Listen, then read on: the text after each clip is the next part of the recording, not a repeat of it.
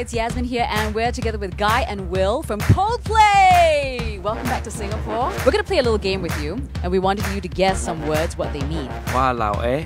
Okay, what do you think this means? That means no way. Kind of close, yeah? I think it means like excellent. Unfortunately, Guy's closer. So it's a bit of an exclamation of irritation, of like, whoa, like what? You're good at this, guy. We have tried to Singaporeanize some of your Coldplay song titles. Jose Homia. You're really good at this. Yeah. And which song do you think this is? Viva la vida. Oh my God, you're right!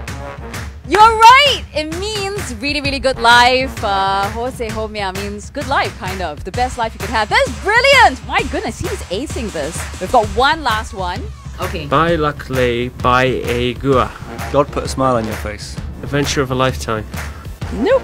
It's actually... Go on, tell us. It's actually Hymn for the Weekend. Ah. It means Saturday, Sunday song. Well, in I like dialect. that. Saturday, Sunday song. One word to describe each of you in the band. I'll describe Guy. Okay. He's sitting right beside you, though. Yeah.